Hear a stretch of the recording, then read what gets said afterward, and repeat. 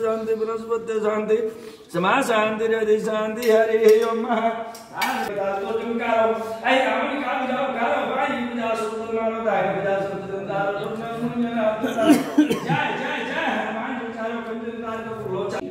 वही हुनुहुन्छ। अब यस्तो गरेर यहाँ घाटमा रहेको हनुमान रातो रङ पोतेको हनुमान र राधा कृष्ण, त्यसपछि फुलले ढाकिएको शालिग्राम, त्यो फुल उतारेर हजुरको प्रसाद पनि पाइन्छ।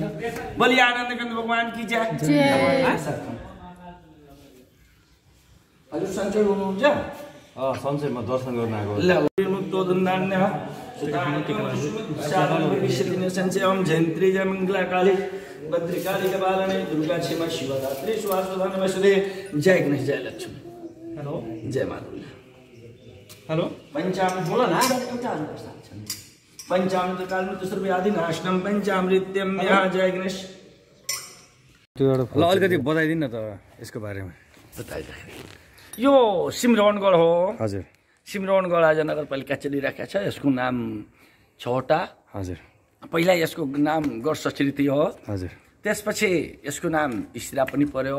हजुर। चोटीकङ काली नगर पनि पर्यो र नानदेवजीको पालामा सिमरा वन परेको थियो। हजुर। आज सिमरौनगढ हजुर चलिराखेको छ।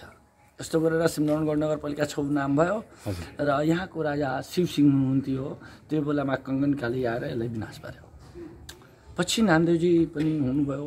अब नानदेवजीले पालीमा गैसोदिङ तुङलक दिल्लीको बादशाह कलकत्ताबाट जितेर आउँदाखेरि यहाँ अतिक्रमण खोज्न लाग्यो उहाँसँग, नानदेवजीसँग।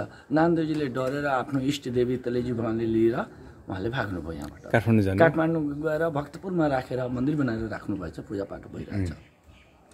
त्यसपछि हाम्रो जङ्गबहादुर महाराजले 1838मा यो योभन्दा 9 हात अग्लो मन्दिर काठको बनाउनु भएको थियो र उहाँको कान्छो छोरोले जित जङले 9 हात सानो पारेर 1935मा पक्का मन्दिर बनाइदिनु भयो र घण्टामाथि पनि त्यो उल्लेखित राखेको छ। उहाँको शिला पनि भित्रै राखेको छ जङ्गबहादुर महाराजको पुरै परिवारको। जङ्गबहादुर महाराज, उहाँको श्रीमती, 2टा छोरी, एउटा कान्छा छोरो। यस्तो गरेर यहाँ निधन भएको थियो जङ्गबहादुर महाराजको। जङ्गबहादुर निधन भएको ठाउँ यही एरिया? यही हो, पत्थरघट्टा भन्थे नि। पत्थरघट्टा ठाउँमा सेतो बाघले त मार्यो तर उहाँको अन्तोगति यहाँ भयो। भनेपछि अन्त्येष्टि जङ्गबहादुर अन्त्येष्टि यहाँ भयो। अब यहाँ अन्तोगति हुँदाखेरि यहाँ तुलसी चौतरा नै उहाँको नाममा निर्वाचित गर्नुभयो। उहाँको छोरोले पनि बनाउनु भयो यो मन्दिर। यहाँको विशेषता हो। अब कसरी कङ्गन कालीको नाउँमा नाम पर्यो यो पनि बेग्लै बेग्लै जस र सर्टकटमा यति नै राखौँ। हजुर। यो पुनर्निर्माण कहिले भयो? यो पुनर्निर्माण त पहिलादेखि नै, यो 22-24 राजको बेलादेखि नै यो। तर एउटा इँटमा राम लेख्या छ, एउटा इँटमा नपढिने गरी त्यो लेख्या छ। त्यहाँ अहिले इँट राखेको छ सर। त्यो हेर्नु मिल्छ अहिले? मिल्छ अहिले यहाँ राखेको छ। आउनु हेरौँ त।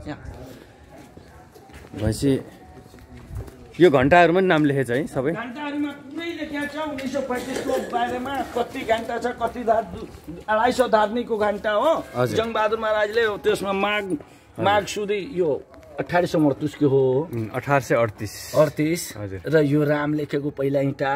फेरि जङ्गबहादुर महाराजको कान्छो छोरोले 1935 मा बनाएको र फेरि यो राम लेखेको, यो 1838 लेखेको, यो राम लेखेको 1935। यस्तै यतातिर त छैन नपढिने गरी लेखेको, उतातिर छ त्यो नपढिने गरी लेखेको अक्षरमा। यो इँटा त पुरानो इँटा हो। पुरानो इँटा यो पुरानो इँटा हो, तर यो सबै नयाँ हो। यो पुरानो इँटा हो मात्रै। भनेपछि यो धेरै पुरानो हाम्रो मन्दिर चाहिँ? हजुर हजुर, यो धेरै पुरानो हो। र घण्टामाथि माघ सुदी 250 धार्नीको माघ सुदी। हजुर। पञ्चमी रोज 2 शुभम यस्तो लेखेर घण्टामाथि लेखेको छ जित जङको नामले। 250 धार्नीको घण्टा। यो बजरङ्गबली पनि पुरानै हो? पुरानै हो हजुर। हजुर। घण्टामाथि लेखेको छ जित जङको नामले। 250 धार्नीको घण्टा। यो बजरङ्गबली पनि पुरानै हो? पुरानै हो हजुर। हजुर। बजरङ्गबली मूर्ति शङ्करजी शिवको। यो पनि पुरानै मन्दिरको अवशेष हो कि के हो? यो चाहिँ माथिको गजुर हो कि के हो? होइन, त्यस्तै सो जस्तो राख्ने, उतातिर लगाएको छ त्यस्तै सो लगाउने। हजुर। पहिला काठको थियो? हजुर हजुर हजुर। यहाँ चाहिँ कुन मन्दिर यो कङ्काळ काली, यो कङ्काळ कालीले नै यो गैसोदिङ तुगलकले यो भाँचमुच गरेको। ए भनेपछि यो त्यतिखेर गैसोदिङ तुगलक उहाँ आउँदाखेरि चाहिँ उसले आउँदाखेरि भाँचेर त्यतिखेर तोडफोड गरेर जाँदाखेरिको अवशेष हो यो गणेशको होइन, सबै तोडफोड गरेको गैसोदिङ तुगलकको नै काम। उसको पालमा तोडफोड गरेर जाँदाखेरिको बचेको यो होइन, त्यो पनि हाम्रो पूर्वजहरूले पुर्दिए थियो माटोमा। हजुर, तर आज पोखरा खेद्दाखेरि यो पाइराखेको छ त, पर्दाखेरि झिकेर मान्छेहरू लाग्यो त, नत्र खण्डित पोखरीमा खन्दाखेरि यो भेटियो कोही कछुवा जस्तो।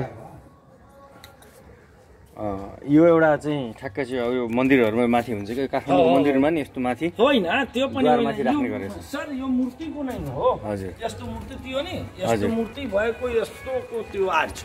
हजुर, यस्तो यो मूर्ति छ नि, यस्तोको आर्ट छ, त्यो पनि मूर्तिको नै आर्ट छ। मूर्तिको हो, मन्दिरको होइन, त्यो मूर्तिको नै। यो कुन मन्दिर? शिवजी।